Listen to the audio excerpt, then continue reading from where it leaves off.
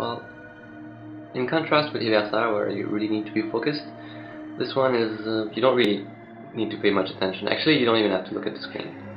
So, well, the interface is pretty simple. When you launch the game, you get prompted to this. The game has no touch interaction beside walking. So when you walk, it increments the game and makes you walk forward. The interface shows how many steps you've done and how much until you reach another gate, and I'll show you what a gate looks like in a few seconds. So, and at the bottom we have the location where you're at, and the tia is your rating against all the other players walking on Nataniev. So what you want to is to get to, well, you want to have the highest tia if that's what you're looking for, or maybe you want to discover everything. So here at the bottom it says you haven't reached any gate, and you haven't seen anything of Nataniev. So what a gate looks like is when you get closer to a gate, the phone vibrates and you get prompted with this.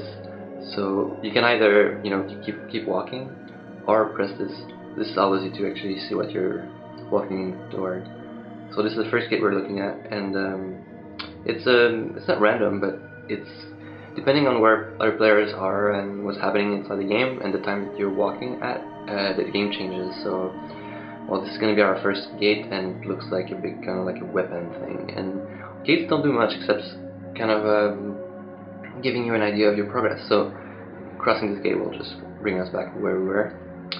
And so we've crossed one gate and we've seen 4% of the game, and we're at 41 step, and we're 83rd on the 18th bracket in ISAN. ISAN is this icon shows which section of the game you're in, and there are 6 of them.